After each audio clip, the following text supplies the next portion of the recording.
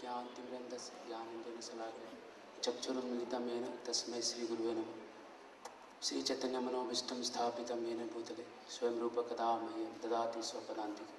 वन्देऽहं श्रीगुरौ श्रीयुतापदिकमलं श्रीगुरुन् वैष्णवांश्च श्रीरूपं सागरजातं सहगणरघुनाथान्वितं तं सजीवं सावद्वैतं सावधूतं परिजनसहितं कृष्णचैतन्यदेवं श्रीराधा कृष्णपदान् सहगणललिता श्रीविशाखान्वितांश्च नमां विष्णुपदाय कृष्णपृष्ठाय श्रीमते भक्तिवेदान्त स्वामिनामिने। नमस्ते सरस्वती देवी गौरवाणी विचारिणे निर्विशेषशून्यवादी। जय श्री कृष्ण चैतन्य प्रभु नित्यानंद श्री अद्वैत गदाधर शिवा सती गौर भक्तवृंद। हरे कृष्णा कृष्णा कृष्णा हरे हरे, हरे Ram Ram Ram Hare Hare.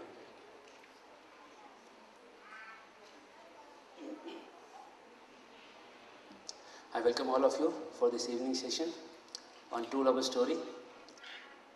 So I'll continue from where they left the drama. In the drama you will see the weakness of a person, and when the weakness was known to other person, the other person can manipulate the first person. So in this world everyone has some particular kind of weakness. Surpanakha knew the weakness of Ravana, and when she wanted the revenge and Ravana was not taking revenge, she used the weakness, namely lust. And using that lust, she made him fight against Ram and lose his head, right, and life. So we see that how it is very important to know one's weaknesses and to work on them, not just getting allured by others' temptations. So I'll add another story, the story which is just before this story, Ravana's old story. Before this, there was one sage, Kusadhvaj. He was son of Brihaspati, the teacher of the gods. And Kusadhvaj had a daughter, and her name was Vedavati. She was born from Vedas, the fire. And when she grew up, her father Kusadhvaj asked, whom you like to marry? And she had a natural inclination to marry Vishnu. But to attain Vishnu was not an easy thing. So the father told her to perform austerities and penance. So she was sitting on a forest and meditating on Vishnu and performing her austerities. And she was getting more and more powers. She was becoming a yogini, female ascetic. And once when she was performing that austerity, Ravana was crossing from the skyway, and he happened to look at her down. And when he looked at her, he got a question that how can a girl is doing austerity here in the forest? And second thing he got, let me just go and check with her. So he came down, and he asked, he approached that girl and he asked her, who are you? And she was, half closed eyes, she was chanting Om mantras and all. And then she opened her eyes, and Ravana asked, who is your father? What are you doing here? And she said, because she was an ascetic, so she came to know who is he. And she understood he is Ravana and he has lusty intentions. That's why he has come down here. So she started thinking what to tell. So she told the truth, that I am Vedavati, daughter of Kusadhvaj, and doing austerities here. And he said, austerities? Who told you to do austerities? This age, you are young. You should enjoy life. Come and stay with me in Lanka. I have Lanka which was, I have taken from Kuvera. It's a golden Lanka. I am the king of the Rakshasa race. I am so and so and so and so. He started bragging his own personality. And she said, see, I have made up my mind to marry Vishnu. As soon as Ravana heard Vishnu's name, he said, Vishnu. He was enemy of Vishnu already. And he heard Vishnu. He said, Vishnu, what he will do? He is nowhere. I am the king. I am the most powerful. Marry me. Vedavati said, Vishnu is Supreme Lord. He said, Supreme Lord? Nobody is supreme. I am the supreme. Everybody is fearing me. And when she heard that he started blaspheming Supreme Lord Vishnu, she started, you get lost from here immediately. And Ravana, he thought that here is a lady of high spirit. She is matching my chemistry match. I should make her my wife. He got more determined. So what he did, he just caught hold of locks, hairs, and started dragging her immediately. Because Vedvati was not an ordinary lady, she was ascetic. She did like this, and her hairs cut, and Ravana fell back. Law of conservation of momentum.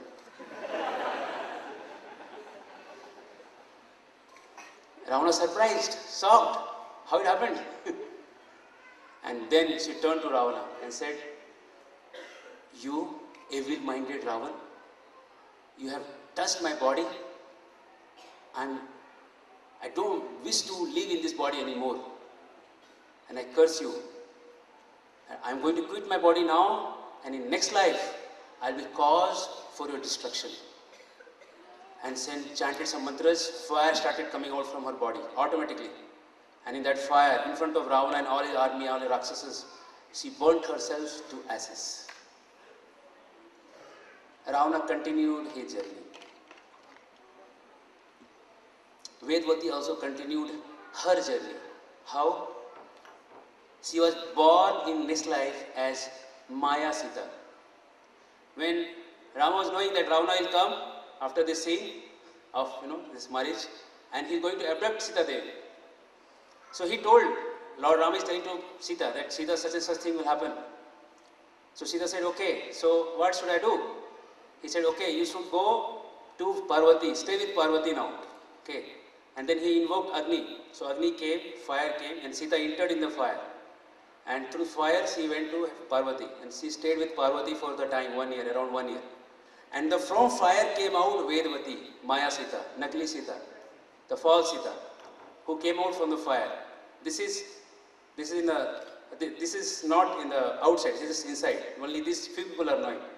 And this Maya Sita came, and when Rama was outside, it was Maya Sita, the duplicate Sita, who Ravana came and abducted from that house, that hermitage from Panchavati, Nasik. And then Maya Sita went to Lanka. Now what happened to her? You see the love of Vedvati, how pure that love was. So when she was in Lanka, she was in the Asok Vatika groves, kind of garden, and she was lying there, and every day Ravana used to come there and try to allure her by telling his glories, his prowess, his paraphernalia, his kingdom, his golden Lanka and everything. Mentally he was harassing her, alluring her every day that you marry me, become my wife. And physically there were some Rakshasas, ugly looking, hideous Rakshasas, and they used to torture her by trying to break her emotionally. They wanted to break her down. So Sita was completely under 24/7 under turmoil emotionally, and there was every chance she had to say yes, and she could have enjoyed everything what Ravana had, but her love was very pure. She kept saying no to Ravana, kept saying no to Ravana, kept saying no to Ravana. And when the whole time had passed, around 11 months, around 1 year, then we know that how Lord Rama came, killed Ravana, and again there was Agni Pariksha. The Agni Pariksha was 2 reasons. One reason that, Lord is saying that I want to test your purity, but that was not the main reason. The main reason was this, that original Sita was with Parvati, and she has to come from fire only. So this Maya Sita has to enter in fire, and that Sita has to come out. So that's why the fire was put. So this Maya Sita went in, and this real Sita came out. Okay. Now, so second life Vedvati, she could not marry Vishnu. Okay. So now the love goes to the third life. Vedvati was born again as Padmavati in South India. Those who are from South India, you have good news. So Padmavati was born from Chola king Aksharaj, granddaughter of Sudharma, one of the famous kings in Chola dynasty. And when She was born, she was also born like Sita only. She was born from the earth and like a lotus, all those things. And when she grew up, she was in her royal garden once. And Srinivasa, Lord Balaji, we have very beautiful deities here of Sri Balaji. You may take darshan. So Balaji, Srinivasa, he was on a horse and he was going here and there in that forest of Tirumala. And he happened to come to that royal garden. And at that point of time, he saw this Vedavati's third life, Padmavati. He happened to see her. And after that, actually that time one elephant came and Srinivasa just took the elephant in control. And she was saved from that mad elephant. And then she left and she was sick in her home. And her mother, Dharani Devi, she was not understanding what to do, how to cure my daughter. So he was trying different things. So at that time, Srinivasa, Lord Srinivas, he went back to his house. His mother, Bakula Devi, or in South India, Bakula Mallika. she said, what happened, beta? So Srinivasa is saying, I saw a girl and I'm not knowing what to do, I want to marry her. She said, okay, I'll tell you a plot, what you should do. She said, you should disguise yourself as a gypsy woman, as a tribal lady, and take a stick in your hand, gypsy stick, like this, wave that stick, and go around in the kingdom, say that I am a gypsy woman, I cure the incurables with this stick through the god of mountain. Goddess of mountain speaks through me and I cure things. And Srinivasa liked the idea. He dressed himself like a gypsy woman, took a gypsy stick. He went in the kingdom and saying loudly, I am a gypsy woman and the goddess of mountain speaks through my mouth and I can cure the incurables. And then that she was immediately brought in front of the Dharani Devi, the queen. And she said, oh, my daughter is sick, we would like to treat her. She said, yes. So here is Srinivasa entering in that chamber where Padmavati is lying. And he saw the pulse, and the traditional Ayurvedic doctors see the pulse. And he said to Dharani Devi, she is love sick. What? She is love sick. What? Yes. If you want to cure her, you should marry her to Srinivas. Who is speaking this? Yes. And his mother will come after some time, Bakula Devi. She will propose for marriage, you should accept. And Srinivas says no other than Supreme Lord. Who is speaking? Srinivas. Who said, Lord, Supreme Lord is here? As you know, no, Supreme Lord is there. He is son of Bakula Devi. Then Dharani Devi, she was in totally, disbelief. She passed this message to the king, Aksharaj. And Aksharaj asked the Brahmanas and the sages confirmed, yes, Lord indeed has incarnated as Srinivas, as a son of Bakula Mallika. And king said, oh, it's a great fortune that, our daughter can marry this great king, great supreme personality of Godhead. And then they arranged for the marriage. And Lord Srinivasa married Padmavati. So Vedavati, she was really in love, real love. First life, no marriage. Second life, no marriage. But third life, she married, right? And we know that marriage was pompous marriage. And Lord took loan from Lord Kubera, and Lord blessed that anybody who comes and gives donation, I'll pay the interest of Kubera from that. So many devotees go and pay that money, so that Lord can pay the interest back to the Kubera. So we see here that true love is uninterrupted love. This is one of the qualifications of true love. True love will be uninterrupted. You cannot check the true love, no matter what obstruction you put. Right? To give you a more common day-to-day example, say a boy and girl. They're saying, girl saying, get a rose for me. And the boy say, it's raining outside. So interrupted, right? Uninterrupted means, it goes ahead. First is uninterrupted. Second is unconditional. there will be no conditions. No conditions apply. Right? True love is no conditions. So that means, of course, it is a very deep topic, unconditional love, but no conditions apply. You don't put conditions that I love you because you're rich, I love you because you're fair, I love you because you are smart, I love you because you are a good orator, I love you because you like, whatever, dash, dash, dash, dash, dash. None of this. These are all conditions, external conditions. You may lose them, but your real thing will be always with you. Right? So unconditional love will always have the genuinity, the reality of the unconditional love. So it says the unconditional love exists between Lord and the living entities, every one of us. And Lord, with that unconditional love, He gives His love letter. He gives His love letter to each living entity in the form of His Vani, His song, Geet, Bhagavad Gita. Bhagavad Gita is love letter from Supreme Lord to each living entity. He is telling, come back. How can you come back to me? I'll help you. Sarva dharman parityajya. Give up everything. Maham ekam saranam. You surrender to me. Aham tvam sarva papa. I'll forgive all sins what you have done. Master, don't fear. So He is sending His love letter to all of us. Lord will never cheat us. Why He will never cheat us? He has everything with Him.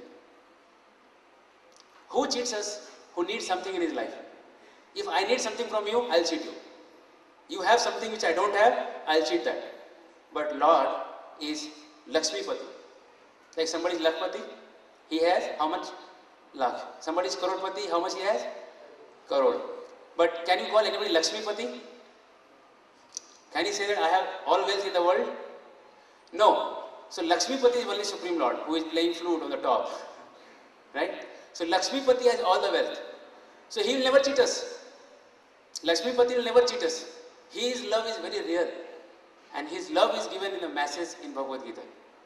So anytime in your life, you want to check who is with me and who is not with me, who is really loving me, who is not loving me, open the Gita. Any page, read one page, you will find the answer there. That yes, this is what I am supposed to do. All others, what the others are saying are cheaters. They are trying to cheat me. They are not my real friends. Because Lord's love is unconditional. He will never cheat us. What will Lord gain by cheating us? Nothing. So, the message of Lord is given in Bhagavad Gita. This is unconditional, uninterrupted love. But on the contrary, people who are lacking in their life something, when they love to each other, there will be, or there may be, hope so there may be, but chances of getting exploited by each other. So if you want to perfect your love, put Lord in the center. When Lord comes in the center, your love becomes complete because you love everyone there.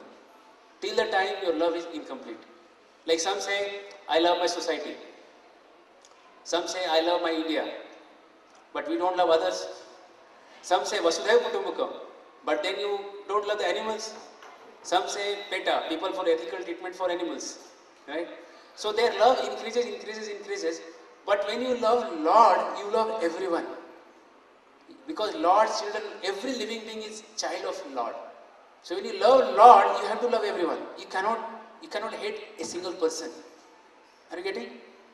So when we start loving the Lord, then our love to Lord makes our love to every being complete. Till the time our love is partial, incomplete. Right? And how we know that we are loving Lord? By following what Lord says. And how we know what Lord is saying? Very simple, read Bhagavad Gita. Very simple. Read a page. If you don't want to read a page every day, read a page per week. If you don't want to read a page per week, read a page per month. If you don't want to read per month, read at least one page per year. And if you don't want to read that also, keep the book with you whenever you are in trouble. Whenever people are trying to cheat you, you don't know which is the right way to go in life. If you think that all are cheaters, open the book at least that time. And you will find the answer there. Here is somebody is telling me about my real situation. You will get your answer. Have faith. Sarvasya chaham hriti sannivishto matta smriti jnanam apohanam cha. Krishna is saying, I am in everyone's heart as super soul, as Paramatma. As soon as you get desire to connect to me, I will open that particular page from Bhagavad Gita which will exactly tell you what you are supposed to do now. Hare Krishna. Very amazing. Very, very amazing thing. So this is the message. The message is that keep Bhagavad Gita with you to know who is really your lover. That's what our society is. Gita youth society. Gita will teach you what is right, what is wrong. And you don't have to read every day if you want. You can just keep with you. Read it when you are in trouble. So we saw two kinds of love story here. I'll not take much of time. We have with us one of my batchmates, Dr. Amit Dravid. He was one of the toppers from BJ. And we used to have a lot of tussles in our quizzes, in sense of presentations and all. And we used to give a good fight to each other sometimes. And later I came here and he took another direction. Rather, I took another direction.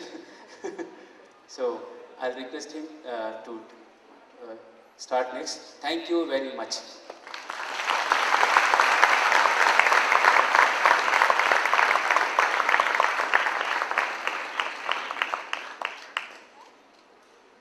Thank you, Dr. Keshwanan. We would like to also now officially welcome Dr. Amit Dravid.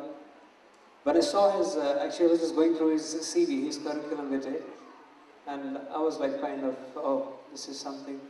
Actually, most of the things were like going, he has so many scholarships, studied abroad and in Pune, has been a lot of research. He's one of the best researchers on HIV in whole world. And we are really glad he's here today. And as I said, we have two doctors. One was the spiritual aspect of love, and I think we're going to see how our material doctor will throw some light on something. It may have some technical things maybe, but let's hear him also. Thank you very much, Doctor, for coming here. Mr. Amit Dravid, thank you.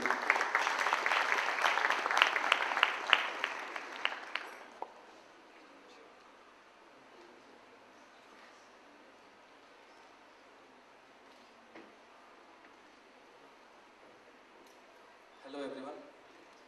It's a pleasure to meet all of you, and it's a pleasure to meet Dr. Keshav after such a long time. I think we have been meeting now after almost 10 years.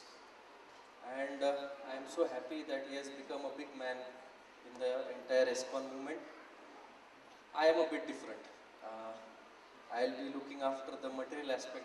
I have zero spirituality in me. I am a doctor, I am a practicing doctor. And I practice as an HIV consultant in Pune. I'm actually a HIV consultant, an infectious disease consultant, attached to Ruby Hall and Noble Hospital. And Dr. Keshav has actually asked me to come to attend this Control Your Vices program, because if you don't control your vices, you end up with me.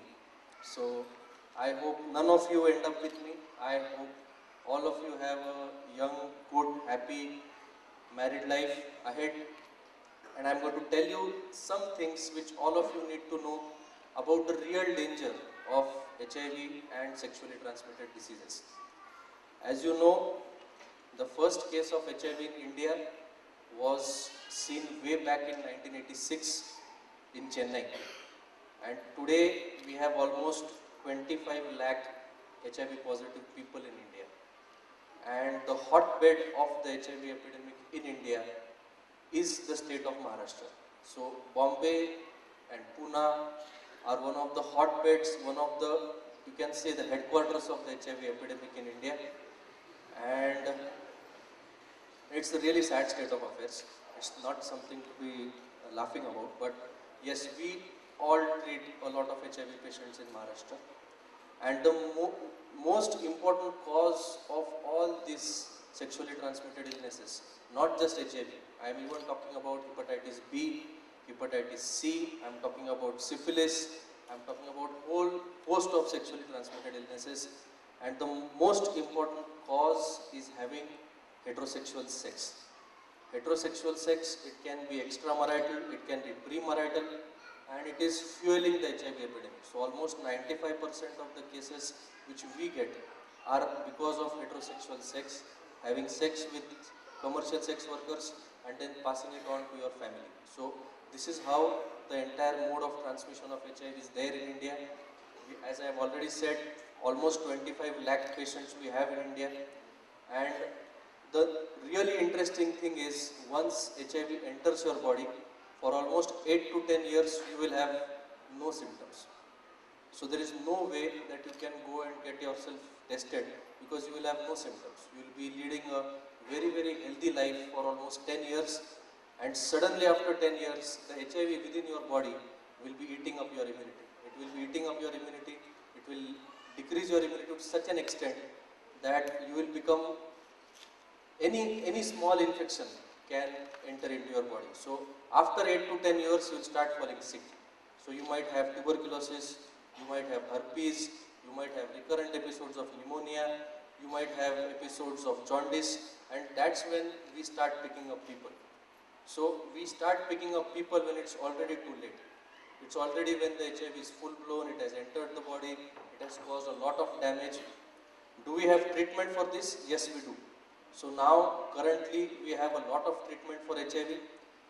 Giving treatment can guarantee that a person who is HIV infected can lead a normal life, just like you and me. So I have patients who are on treatment, who are taking treatment for almost 20 to 25 years, and they are doing fine. They are doing very well. The drugs are so good that we can guarantee that even an HIV positive person can lead a normal life. But my crux of the topic is prevention is always better than cure. It's better that people don't land up with us. It's better that you protect yourself. It's better that you never ever get into this entire problem of sexually transmitted illnesses. And how you can get it? It's by totally avoiding extramarital sex, totally avoiding premarital sex. If you're going to get married, please get yourself tested, get your partner tested, because you never know. It can be transmitted not just by sex, but it can also be transmitted by blood transfusion. It can be transmitted by taking injections. So there are multiple ways of transmission of HIV. So avoiding premarital sex, avoiding extramarital sex, getting yourself tested before marriage is a sure shot way of knowing whether you have HIV or no. If you are married, you should have a faithful monogamous relationship, and that is the best way you can prevent HIV. All I can say is it was a great opportunity to talk to all of you over here, and I hope that all of you take my message home and take Dr. Keshav's message home of I didn't get you, I think it is total and unconditional love, and thank you for inviting me over here.